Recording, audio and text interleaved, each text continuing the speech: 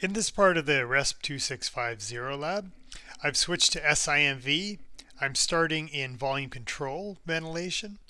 Notice the pressure time graphics and the flow time graphics. Do you see any abnormalities in these graphics? What would cause those abnormalities?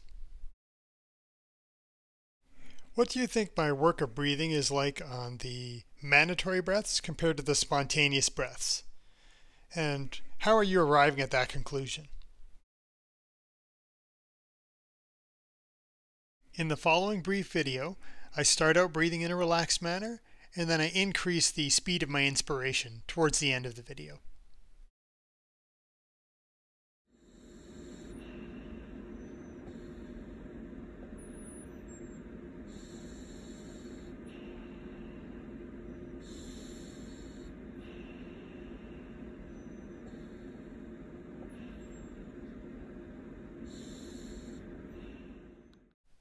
This is a picture of the faster inspiration with the larger breath.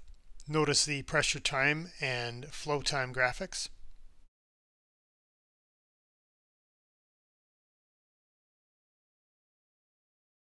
At this point, I switched to pressure control with an inspiratory time of 1 second. I'm breathing in a relaxed manner. What changes do you see in the ventilator graphics compared to those in volume control? The following short video is me breathing in a relaxed manner as well.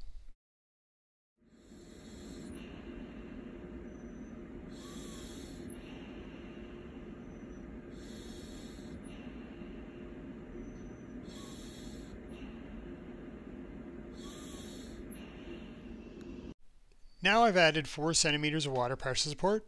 Notice a change to the tidal volume in the upper right corner, as well as the ventilator graphics.